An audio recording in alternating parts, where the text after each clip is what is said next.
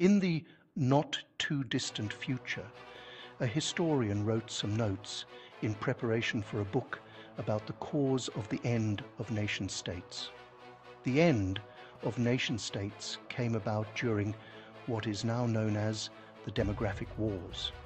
It was not wars fought by armies with lethal weapons, but it was wars orchestrated through the skillful use of demographic fluctuations to destabilize national units and power structures, to gain some form of control of both physical, monetary, and intellectual resources.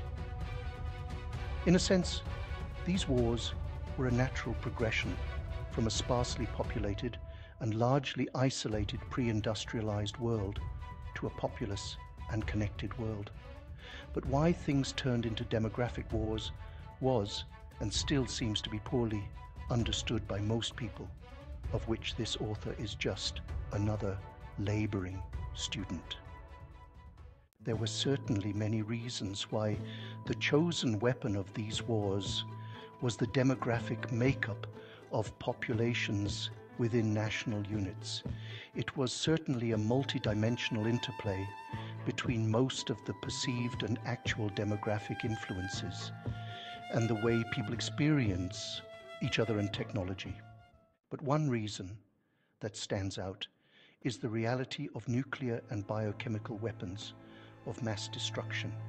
These human inventions decisively demonstrated that war by physical force has largely become redundant. As a means to exert power over people or resources, weapons of mass destruction were too powerful, too destructive, and too easy to copy and control by very few people. This was simply because of the mutually assured, destructive, mad power of nuclear and biochemical weapons, as well as the fact that the moral commitment that was required to ensure the success of the non-proliferation of nuclear weapons failed. With weapons of mass destruction, that eventually became accessible to various groups and nations, regardless of their standing in the global community of people. Everyone soon realized that simply a show of force cannot truly resolve conflict or subdue belligerents without the threat of total destruction. It took some time and some very unnecessary proxy wars by conventional means and an era of unprecedented terrorism to realize that the more civilized weapons to use in the face of WMDs, weapons of mass destruction, are in fact the mostly covert manipulation of the makeup of population characteristics that include aspects like race, creed, political ideology, level of development, industrial intentions, or welfare intentions within traditional national units. Some lumped this strategy under the banner of a specific belief in the hegemonic nature of the Western Enlightenment liberal democratic conviction of individualism and liberty. But human nature, so to say, exposed the demographic subtleties of the real force behind our recent power politics. It could therefore be said that this mad reality of the 20th century's weapons of mass destruction ultimately forced the hand of the power brokers of the world to find other means of coercion. And that is one of the reasons why the application of power became almost obsessed with the use of demographic fluctuations to achieve the control that was in the past mostly assured through the show of physical force. At first, the demographic wars were very successful in ensuring that very little opposition existed for the liberal democratic hegemonic aspirations of the traditional powerful Western and quasi-Westernized nations as they executed their globalization strategies. But then the counter-offensive happened, and the aim was at the very heart of the national unity of the old powerful nations. And again, It was the use of demographic fluctuations that successfully destabilized these old and diminishing powerful nations. The last offensive led to what was by then the only certain outcome of the demographic wars. It led to the total collapse of the traditional nation states in favor of small community or ethnic units formed around various enduring and unifying interests. During the time of the last demographic war, the focus was on the utilization of what little national power was left in a globalized world to meet the challenges posed by dangerously large, superstructured, monolithic, ideologically defined nations. To achieve success, the demographic weaponry had to rapidly adapt and improve. By that time, the dispersed national units quickly and almost organically regrouped into community groups of various sizes and characteristics, able to mobilize in ways that no mechanistic or ideological supernation could compete with. Instead of having a centrally organized structure with clear boundaries, the new post-nation state entities organized through collaborative decision-making, utilizing advanced data manipulation and analysis tools.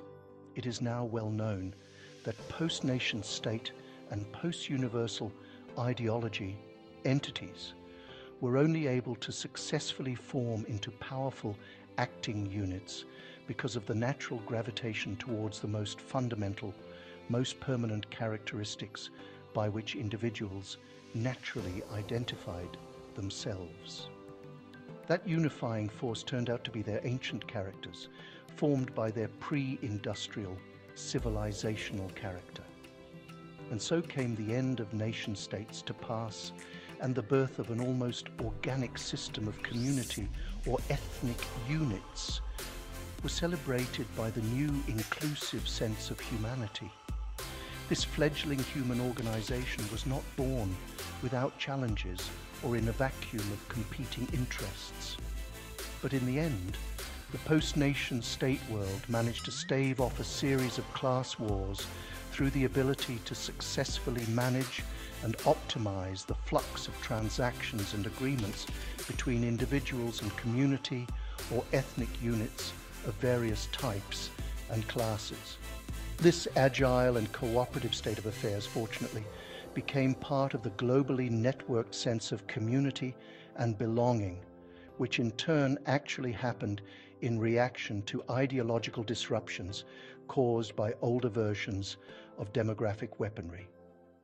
The only way global resource wars were averted during this time was a combination of interconnected markets and ultimately the abundance of energy through clean technology, including new generation, not weaponizable nuclear power. It is now no secret that the advent of nuclear power and information and communication technology allowed for the successful transition away from nation states, allowing for complex coexistence never before possible. Instead of information and communication technologies becoming the means to oppress the members of large nation states, the demographic wars ensured the collapse of the large ideological national units that would have been oppressed by ideologues, technocrats, or more traditional oligarchs. And so, what could have been the worst oppression of human dignity became the very systems that ensured the successful management of the enormous flux of transactions between individuals and all community groups of various classes.